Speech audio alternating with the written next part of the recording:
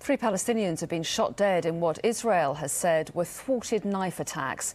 But a Palestinian witness of one incident said Jewish settler violence was to blame. Our Middle East correspondent Shrine Tadros is in Ramallah in the West Bank. Yes, I mean, these were 3 separate attacks that took place. One of those was in occupied East Jerusalem. Reportedly, a 16-year-old Palestinian went towards a checkpoint where there were officers standing with a knife in his hand and tried to stab those officers. He was then killed. 2 other incidents took place today, also in the occupied West Bank city of Hebron. One of them, a female Palestinian that allegedly tried to stab a female border police, hitting her slightly, or slightly cutting her, I should say, on the arm.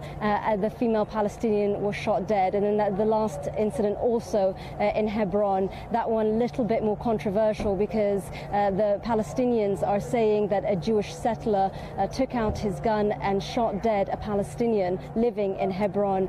The Israeli side of the story that the Palestinian was in fact trying again to stab the settler. So as always here, different versions of the same story, and across the occupied West Bank we're still seeing these protests here.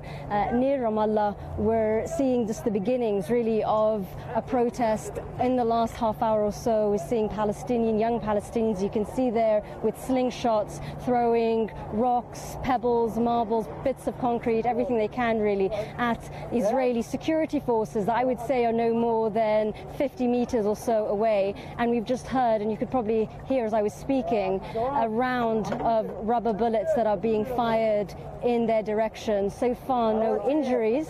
We're still waiting to see what happens here, because we do know that hundreds of young Palestinians are in fact going to be on their way. This has become really a weekly protest point for Palestinians and part of the wave of violence that we've been seeing take place across the Palestinian territories in the past 2 weeks. We've seen 8 Israelis being killed in various stabbing attacks, and we've also seen around 40 Palestinians being killed. Half of those were shot dead by Israeli forces.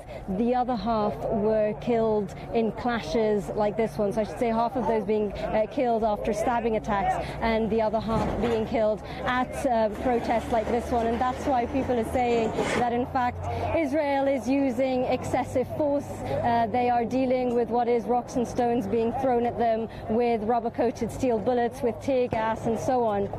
And this is really part of the problem here across the occupied West Bank. There's also been incredible security measures that have been taking place here. They're unprecedented. Some people are talking about Benjamin Netanyahu, the Israeli Prime Minister, saying, and just in the last few days, that more Israeli troops will be across the occupied Palestinian territories, will be placed there for security reasons. Parts of occupied East Jerusalem have been closed down really for the first time in recent memory. And there's also criticism that this kind of measures are in fact provoking the Palestinians and just leading to more violence.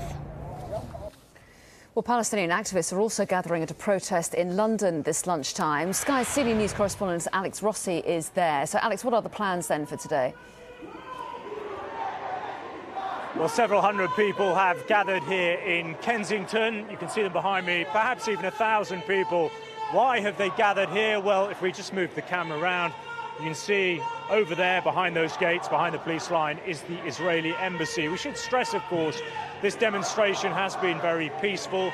With me now is Vice Chair of the Palestine Solidarity Campaign, Kamel Hawash. Why are we seeing at the moment, in your opinion, this uptick of violence? Why now? Why now? Well, first of all, there's the ongoing occupation. But secondly, Prime Minister Netanyahu... That's been going on for decades. Prime Minister Netanyahu decided to go on an adventure. He decided he was going to take Al-Aqsa Mosque from Muslims, divide it, to allow Jews to pray there, which is something that goes against all the previous agreements. It is a Muslim holy site.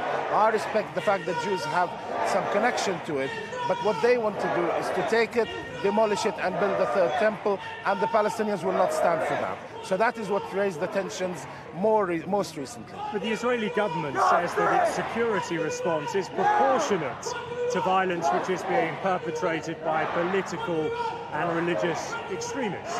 Well, I think if in the streets of the UK you saw someone attack another person and the only response is you kill him first, people would be appalled here. So the response has been extrajudicial executions but lots of young people would say it's quite clear that the intent of the Palestinians carrying those knives is to kill Israelis.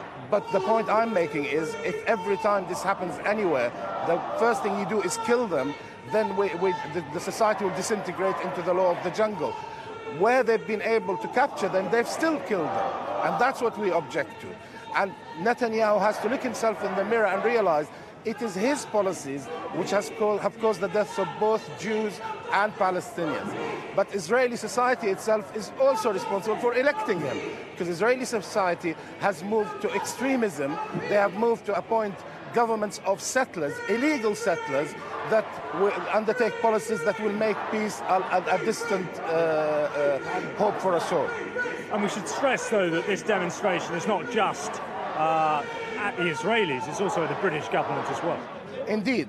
So the British government, a few months ago, voted to adopt a report by the United Nations Human Rights Council that said that Israel committed war crimes in Gaza.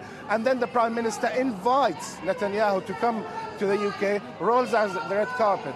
That is unacceptable. If you invite people who are suspected war criminals to come here, then you are not siding with legality. And that's something the British government should stop doing. Professor Kamal Hawash, thank you very much for joining us. Well, it's dividing opinion here, really, whether what we are witnessing in and around Jerusalem is a third intifada. But many people say that the lack of a peace process, the 1993 Oslo Accords, of course, in tatters, would suggest that this violence is going to continue for some time. Alex, thank you. A terminally ill